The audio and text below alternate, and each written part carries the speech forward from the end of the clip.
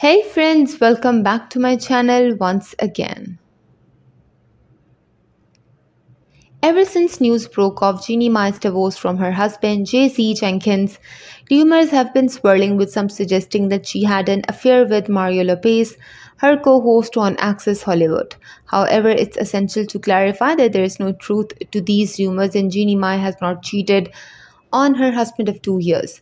The speculation surrounding Mario Lopez appears to have originated from Jeannie's recent stint as co host alongside the Saved by the Bell alum on Access Hollywood.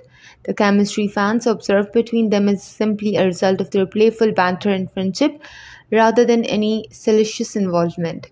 Mario Lopez has, by all accounts, been happily married to his wife Courtney Maza for an impressive 11 years. The couple shares three children, daughter Gia 13 and sons Dominic 10 and Santino 4.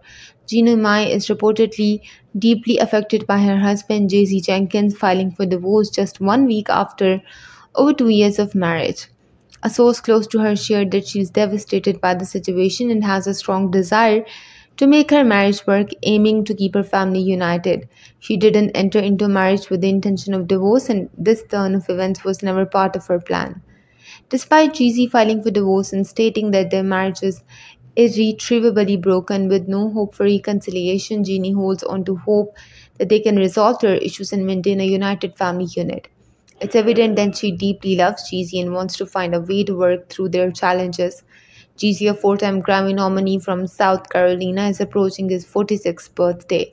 He filed legal documents with the Fulton County Superior Court citing that they are currently living separately and their marriage is beyond repair. He is seeking joint legal custody of their 20-month-old daughter, Monaco Mai Jenkins, who already has a significant following on Instagram.